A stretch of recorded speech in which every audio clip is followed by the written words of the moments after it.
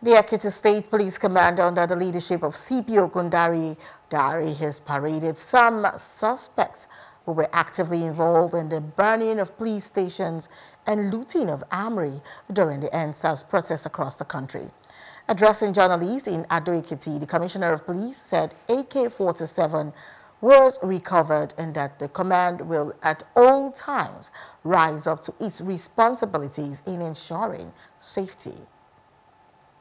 Continued determination in the fight against crime and criminalities in the state. The command under my leadership has clamped down on suspects in connection with different reprehensive crimes.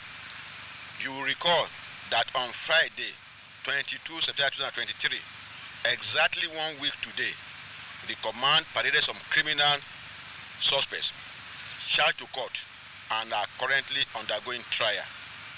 I am here again to brief you on some of the command's achievements within the past few days. Some of these achievements are: on 27th of September 2023, at about 04:30 hours, the command received a credible tip-off that some hoodlums suspected to be members of Buccaneer Confraternity, a secret court, were sighted within the premises of a prosperous hotel in Ekiti.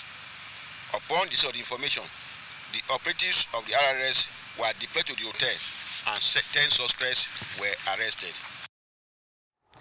Hello, hope you enjoyed the news. Please do subscribe to our YouTube channel and don't forget to hit the notification button so you get notified about fresh news updates.